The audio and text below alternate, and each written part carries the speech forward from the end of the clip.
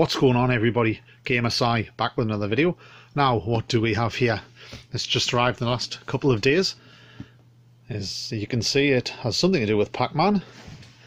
It is from Quarter Arcades, which is the brand that Numskull are using, and it is the 1/4 size Pac-Man limited edition arcade cabinet. Comes in this rather fetching box. 1/4 scale replica arcade cabinet. That's what I said. As I said, by those lovely people at Numskull.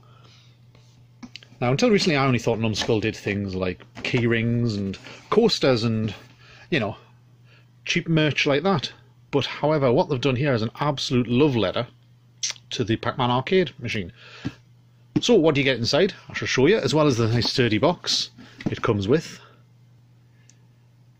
So you get this certificate of authenticity. Numskull has issued the certificate to authenticate this Quarter Arcades collector's edition of Pac-Man as one of a specially limited series of 10,000 copies, of which mine is number 1478, which is nice. It also comes with this collectible coin, Pac-Man 1980, Quarter Arcades. The reverse of the coin has the Numskull skull. It looks like that, which is a nice little touch. But of course, what we really want to see is the arcade itself. And here it is. As I said, it is a 1/4 scale. To give you some kind of idea of scale, there's a PlayStation 2 game next to it. See?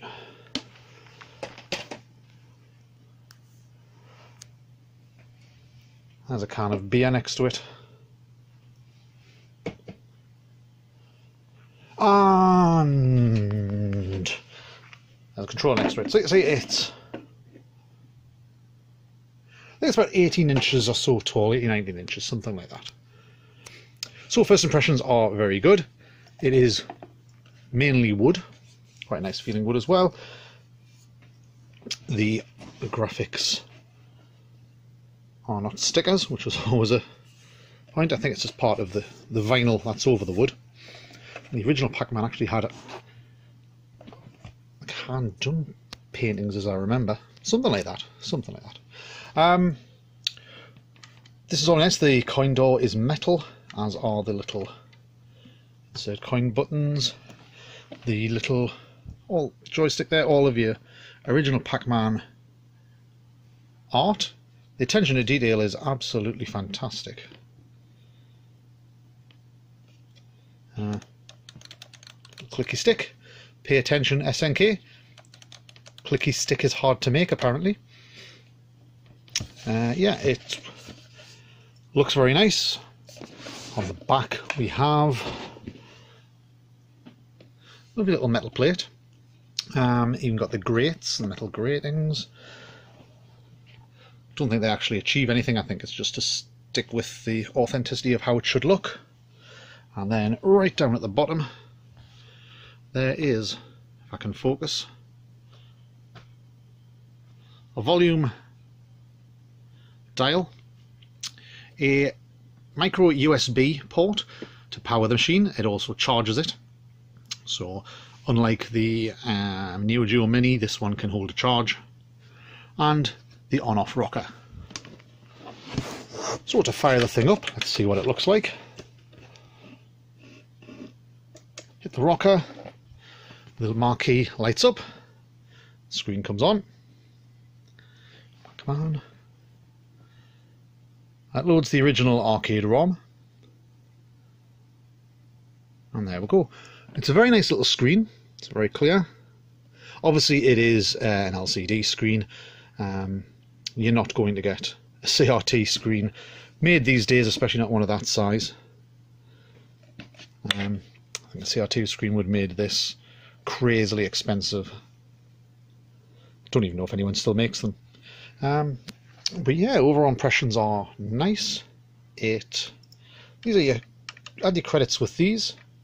You got your start buttons there. So if we go start button, I'll try and play it through the viewfinder, so this is probably not going to work great. It feels nice, the controls are nice and tight.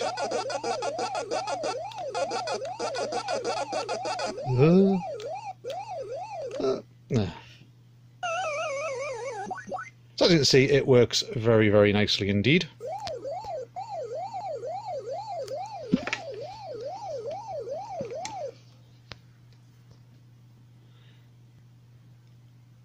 So, what do I think?